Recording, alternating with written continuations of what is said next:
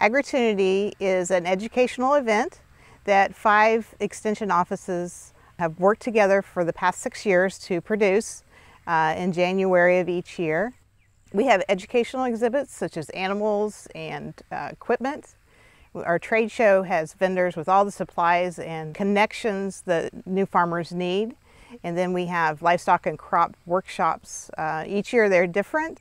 Our general session always features a successful person in the agricultural world, whether they're from Florida or a famous author, but they're always motivational for new farmers.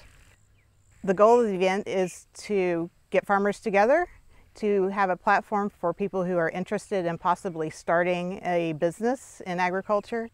I hear that it's something that they want to come to every year, that they have learned new and innovative things that they want to try.